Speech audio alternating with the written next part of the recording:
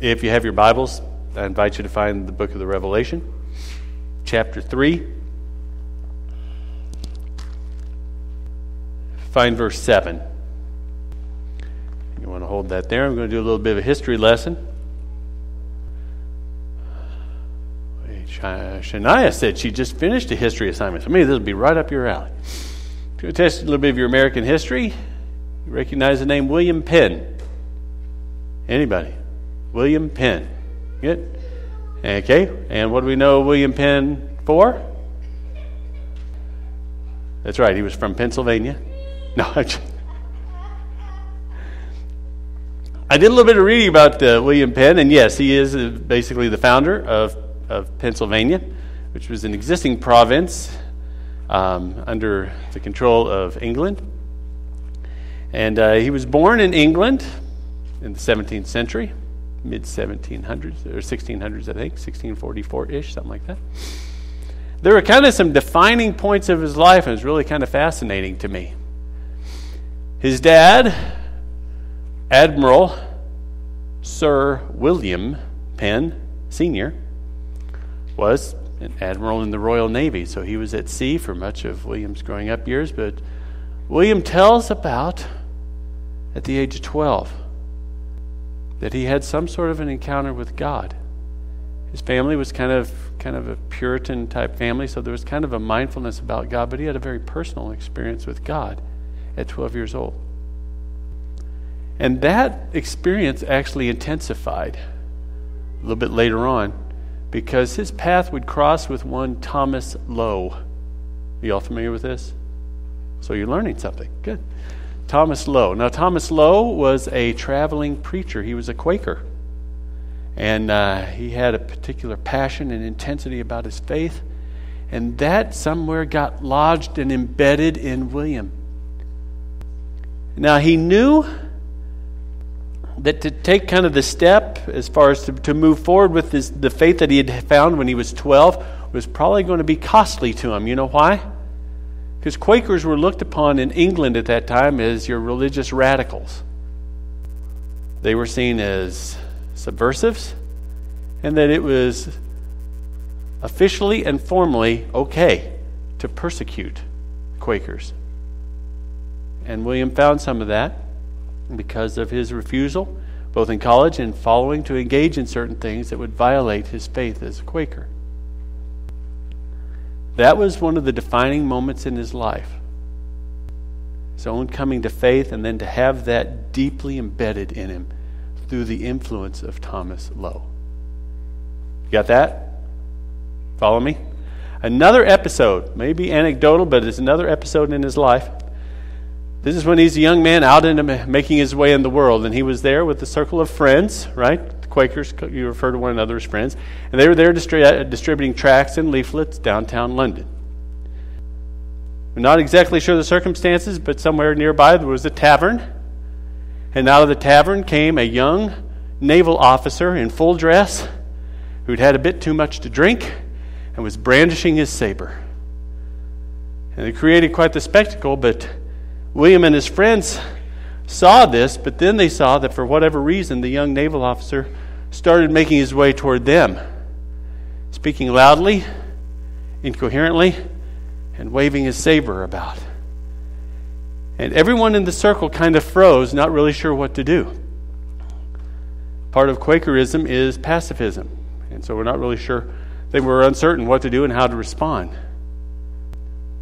But young William did not hesitate. He stepped to the young naval officer, effectively, without doing any harm to himself or the young man, disarmed him. He then explained that his father was Admiral Sir William Penn Sr. He informed the young man where he needed to go, and then in a dramatic move, William took the saber, snapped it over his knee, and sent the young man on his way, showing not only a coolness of head of William, but also proving once again that the pen is mightier than the sword. Okay, I just threw that part in, but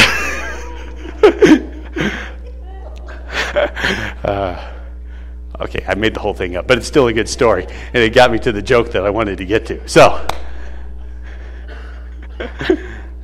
the other what's for real. The other defining moment for William Penn was when he was in his 30s.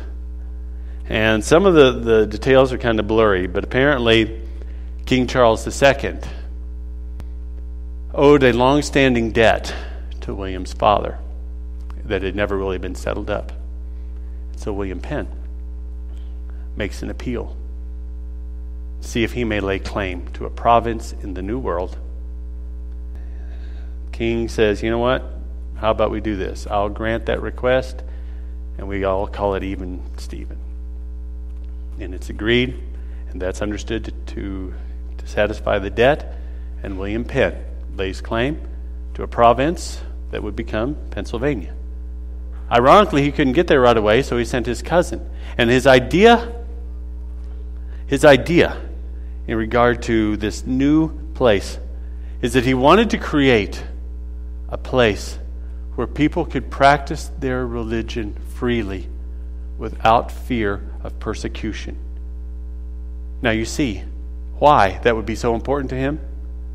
Because he had embraced the Quaker faith and had experienced a lot of persecution because of it. And so when he was able to lay claim to this province that would be called Pennsylvania, he wanted it to be a place that people could exercise their religion freely without fear.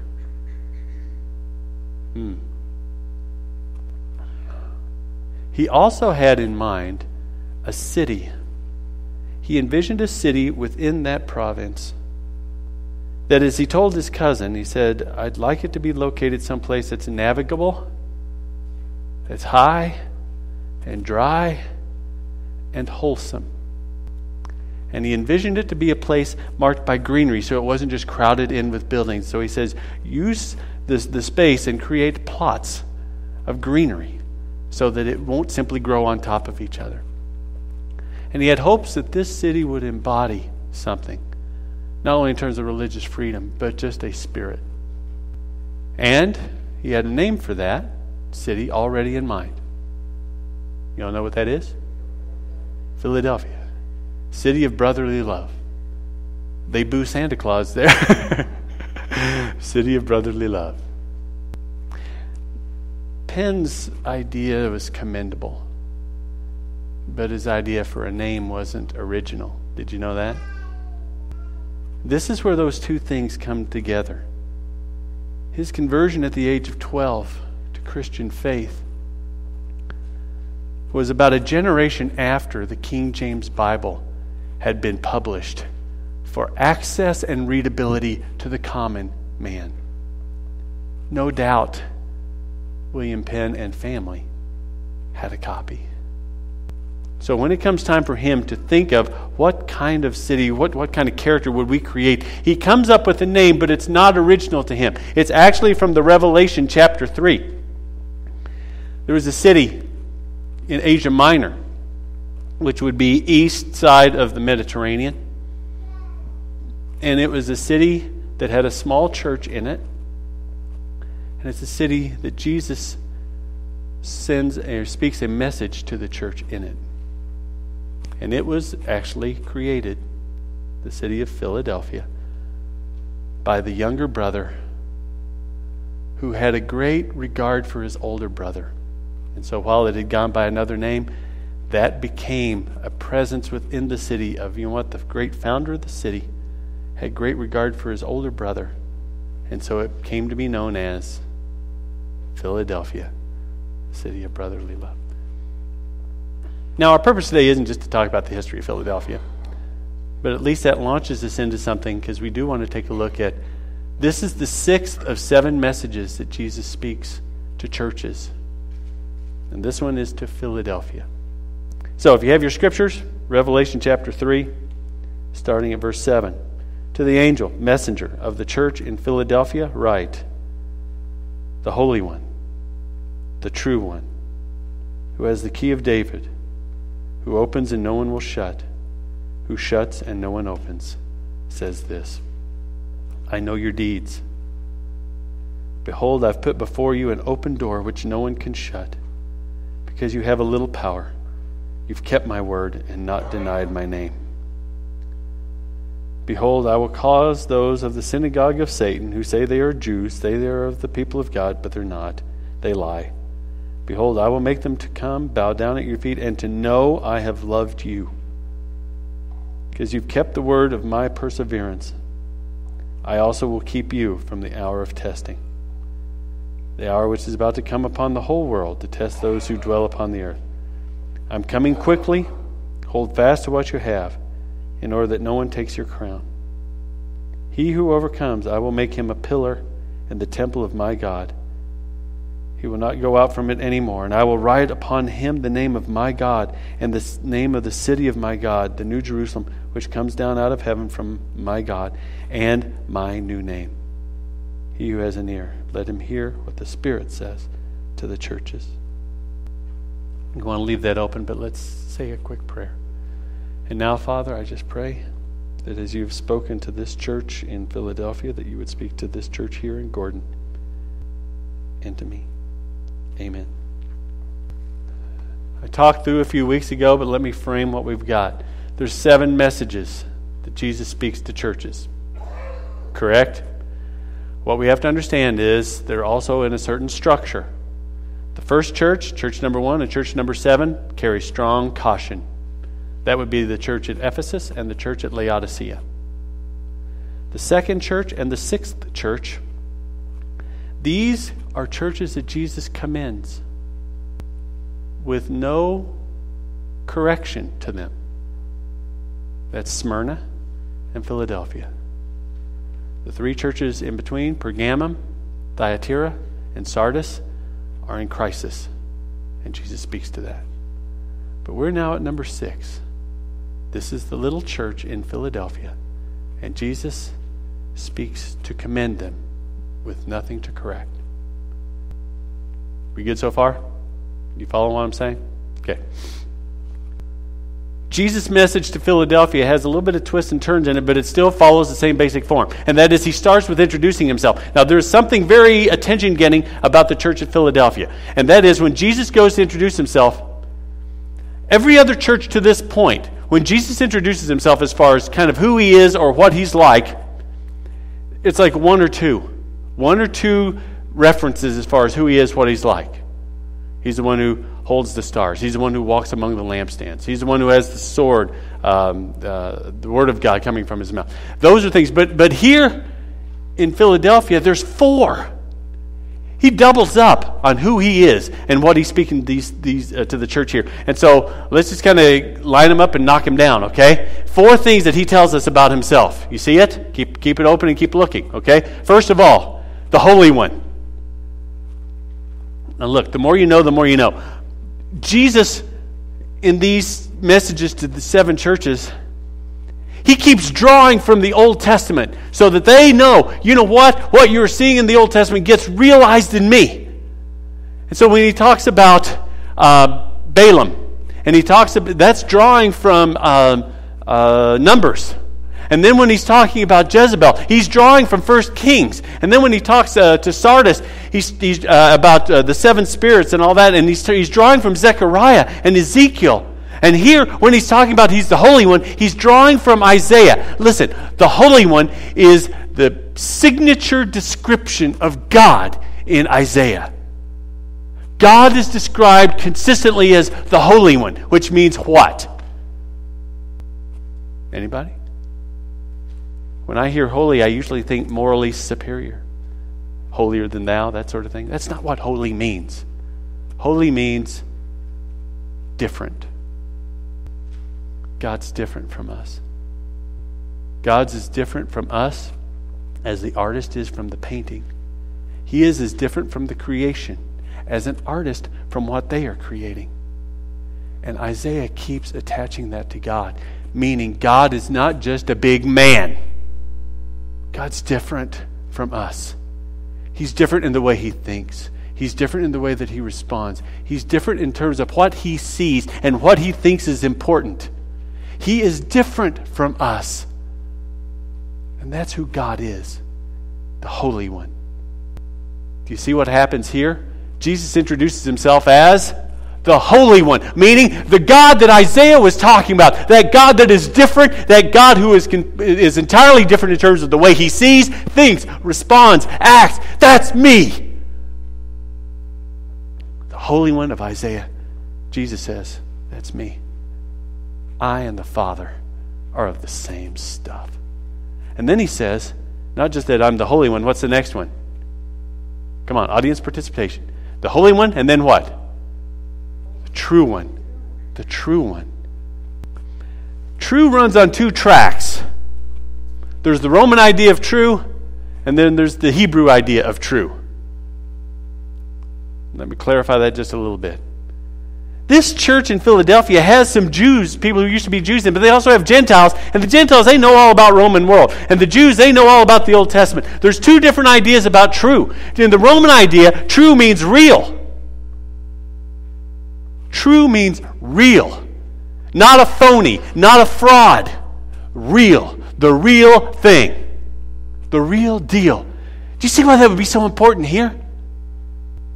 Philadelphia has all these gods running around. All these different pagan gods that people are worshiping. Some of them are idols and they carry them around, then they bow down to them. Think how stupid that is.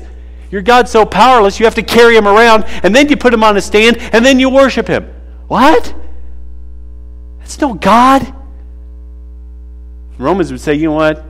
That's not a true God. It's not real. It's fake. It's phony. It's fraud. And here's Jesus coming, though, and he speaks to the church in Philadelphia with all these different gods that people carry around, and he says, I'm the true one. I'm the real God. And you can know it by this. I've been raised from the dead. The Jewish idea of true doesn't quite mean real. Did you know that? The Jewish idea of true means faithful. And we know that. We use that expression too, right? They were true to their word, meaning they were faithful. So in the Jewish mind, when they're hearing the one who is true, they're hearing there are all sorts of people that make all sorts of claims and they don't come through on the claims. There are all sorts of people who make all sorts of promises, and you know this. There are people who make all sorts of promises and they don't come through on it. They're not true to their word. They're not true to their promise. They're not true to their presence. Jesus said, I'm the true one. Take it to the bank. If I've said it, you can trust it. If I said I'll be there, I'll be there. If I say that I will do it, I will do it. I will prove true. That is, he will be faithful. Okay, I'm going to move on. He says he has the key. We're okay on holy, right? We get that? The Holy One and the True One. We're okay with that, right? If not, talk to me later. He says he has the key of David. That gets a little bit more involved, but let's just frame it real simply. Look, who is the greatest king of Israel? Greatest king, David, right? Everyone says greatest king. He had his flaws, but he was the great king of the people of God in the world. And what Jesus is saying here when he says he has the key of David is, number one, David came to be not just the great king, he came to be seen as that image of who the real great king is. And Jesus says, I'm the great king over the people of God. And he says, I have the key of David. Key of David. What does a key represent? Authority. Authority. In our family, there is a noticeable divide among the parents in regard to locking the car. One of us likes to lock the car. The other of us is gracious, trusting, great-hearted toward humanity. I don't like to lock the car. And one of the reasons I don't like to lock the car is because I don't like being locked out of the car. Okay? And when I'm locked out of the car, you know what that means? I don't have authority. So I have to go ask, can you let me in? Because somehow whenever the car gets locked, I don't get the key. And the key is the authority, right?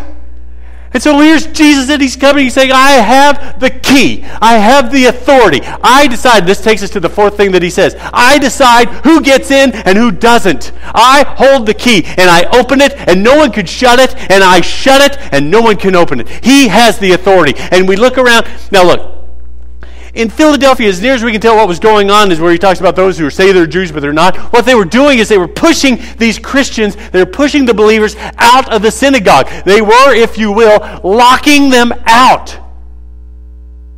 And here's Jesus saying, I want to tell you who I am. I'm the one who holds the key. I'm the one who opens and nobody else shuts. I'm the one who shuts and nobody else opens. And those people who are pushing you out of the synagogue, let me tell you something. They have a key to the synagogue, but I have the key to the kingdom. I decide who's in. I decide who's out. And nobody changes my decision. One of the most thoroughly converted guys that I've ever met. His name's John McClarney. Great guy. Recovering alcoholic. I was talking with him one time. This is back in Elkhart. And he says, hey, Barn. He said, I figured out a long time ago religion isn't the way to go. He said, the reason I figured it out is I've been excommunicated from 2 different churches. He said, but I know that I was on my knees in my bathroom, tired of puking, tired of the fact that I'd hurt so many people. And he said, and all I said was, God, you got to help me. And he said, in that episode, God came to me while I'm on the bathroom floor, and Jesus put his arms around me. And he said, I figured out if I'm okay with Jesus, I'm okay. You know why? Jesus holds the key. Jesus holds the key. That's who he is. He moves from who he is to what he sees. And what Jesus sees is that they have a little power. What kind of power is that? Beats me. No, I shouldn't say that. I always heard, well, it's spiritual power. Which is great, and I wouldn't argue it. I just don't know what that is. Can you tell me what spiritual power means? We hear it. We say it a lot. Well, what is it? Well, they've got spiritual power. That's great. What is it? From Revelation chapter 3, here's what I understand spiritual power or a little power to be. First of all, don't get bogged down by little. They were just a little church. They were just a little gathering of believers. They weren't influencing policy. But here's what power means. Integrity brings influence. And that's power. I wasn't saying it was fancy. I wasn't even saying it's complicated. Just remember this. Integrity brings influence. That's power. When I come and I say, this is who I am and what I'm about, and then I demonstrate that this is who I am and what I'm about, then I've put myself in a place of influence. People don't have to agree with it. They don't have to like it. But they respect it. Integrity brings influence. That's power. Jesus says, you have a little power. You're showing integrity, and that's translating into influence. And then he goes on to say why. I hope you still have your Bibles open. He says you have a little power. This is a cause-effect relationship. Actually, it's an effect-cause relationship. The effect is they have a little power. And the cause is this. They've kept his word, and they've not denied his name. Meaning, this is who we are, this is what we're about, and we're willing to stand for it. We're willing to show you. And that creates a little power. Kept the word and not denied the name. These are two sides of the same coin, and we go over it a little too fast. So I'm going to not go over it so fast because this is really important. Before I get into it, you all like me, don't you? When we talk about the idea of keep my word and do not deny my name, listen. Those are two ways, in the positive and then the negative, right? Kept my word and did not deny my name. So it's kind of like the quarter, two sides. But here's what that comes down to. That image is talking about, listen, that we bring our lives under his loving authority. Let it soak in for a minute. Kept my word means I brought my life under his loving authority. Did not deny my name. Asking in his name, not denying his name, those are all words about authority, his authority. And the idea is this: you did not deny my authority in your life. Are you following me? I'll say it again. Keep my word and do not deny my name equals you bring your life under my loving authority. Do you see what that means then? Here's what it means. When Jesus calls us and instructs us that we are to forgive, now I have to decide if I will bring my life under that authority, or will I not keep his word and deny his name. We gain power when we bring under his authority. Can I go on? Here we go. Jesus seems to think that gathering for worship and to encourage each other is a big deal. When we treat it as a big deal, we are keeping his word and not denying his name. When we don't treat it as a big deal, we're not keeping his word and we are denying his authority, his name in our lives. Make sense? Am I talking too light now? I'm going to keep going because there's more. Jesus says it's really, really important that you serve. That you serve to build one another up and thus build up the body. And when we refuse to serve, when we do not serve in any way, we are not keeping his word, we are denying his name, we are not bringing our lives under his authority, so therefore we lose power. Still following? I'm going to go from there to meddling. It's important for Jesus. He says you need to love one another. So when we decide we're not going to love one another, when we decide we'll talk bad, when we decide we'll take a bite out of somebody, you know what we're doing? We're not keeping his word, and we are denying his name. We're not bringing our lives under the authority, the loving authority of Jesus. I'll go on. Jesus says it's really, really important to give. It's really important not just to give, but to tithe. That's his instruction. That's his word. Do we keep it? If we do, we gain power. If we don't, we're denying his name. We're denying his authority in our lives. There's no other way to put it. You have a little power. Integrity brings influence.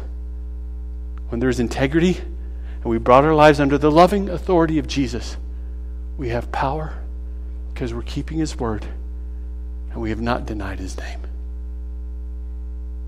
There, we made it through. That's what Jesus sees. You have a little power. You've not denied my name. You've kept my word. Last turn in this deal. It's what Jesus has to say about it. Jesus says about 4 things, and I'm going to say them real quick. Here they go. Ready? Number 1. Jesus says, I have set before you an open door. Open door in the scriptures always means 2 things. It means welcome. I've opened the door that no one's going to shut. I'm welcoming you to the kingdom. And maybe other doors have shut in your face. This door is standing wide open. And it's also open to bring someone with you. That's the idea.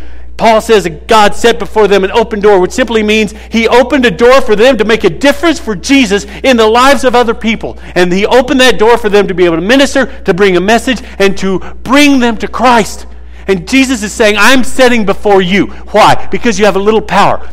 Your integrity has led to influence. You've kept my word. You don't deny my name. I'm setting before you an open door. Listen, when we don't live like that, doors close. When we do live like that, there may be those who don't like it. There may be those who disagree. But doors open. By the hand of Jesus, they open. That's what he says to them. I've set before you an open door. Next, he says, I'm going to show those who are giving you a hard time, I'm going to show them that I love you. And that's Daryl Martin to me. Daryl Martin was my 8th grade teacher, and he was a math teacher, and he was a big guy. He seemed like he was a big guy, and kind of burly guy, and I was scared of him. And the other thing is he was a new teacher, so you know what almost every new teacher does in their class? They have you sit in alphabetical order, which I hated.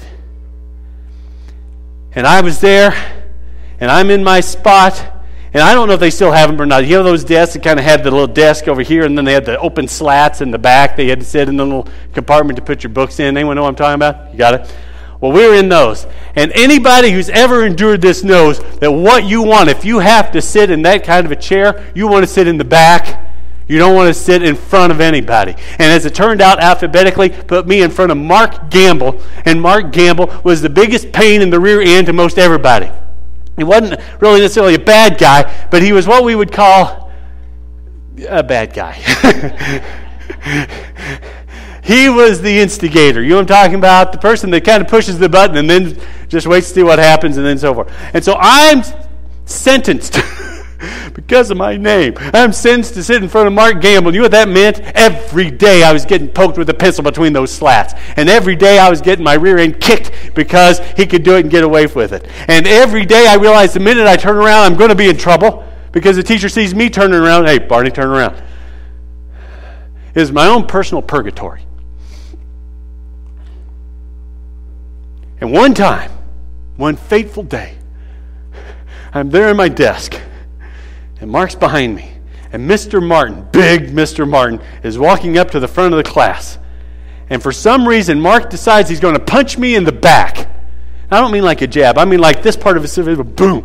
And you know what? He did. And I don't know if I just hadn't eaten anything today, but it sounded hollow. So you kind of have this thump. And then you heard me go involuntarily, go, ugh. So you have thump, ugh. And Mr. Martin turns around, and like by that time, it's like, I'm done. You know, I mean, Mark wasn't a big guy, but nonetheless. And I started to turn, and something about the right corner of my eye caught the corner of Mr. Martin's eye, and as I started to turn, Mr. Martin gave me the look like, you better not. And so I didn't turn, and then Mr. Martin steps up and he says, Mark, I have been patient with you. And Barney has been patient with you. And now it ends. And if you don't think so, try me. And there in front of me, and in front of Mark Gamble, and in front of that whole class, Mr. Martin showed them that he loved me. Jesus is telling these people, the church in Philadelphia, that are being given a very difficult time. I'm not just going to set before you an open door. I'm going to show that I love you. Two more that he promises. He says, I will come and protect you. There are about 4 times in these messages that Jesus says, I'm going to come. 3 of them aren't good. He tells Ephesians, I'm going to take the lampstand away. He tells Pergamum, I'm coming with the sword of my mouth. He tells Sardis, I'm coming and it's over. But here he says, I'm coming to protect you. The last part, he says, I'm going to make you a pillar in my temple. I'm going to write new names on you, the name of my God, the name of the new city that comes down from heaven, and my new name. I don't know what all that means. I don't know anyone that really does. I just know this. Whenever we write our names on something, we're claiming ownership. It's mine. It belongs to me. And the deepest longing of our heart is to know that we truly are someone's. And Jesus says, you are. You are my special possession. And you never have to worry about it. That's the message to the little church that could, the church at Philadelphia.